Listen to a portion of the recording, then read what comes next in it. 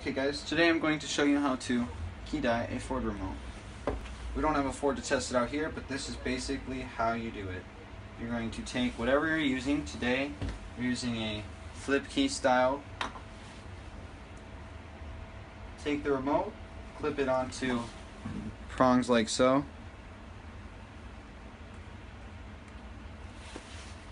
Go to the device. You're going to go to Generate Remote. Go down.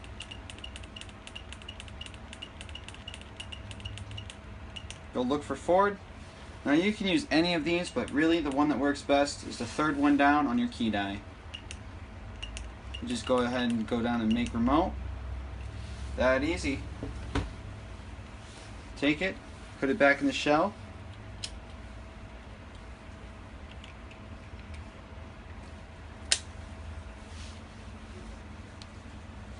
And then from there all you'd have to do is program it. Thank you guys for watching.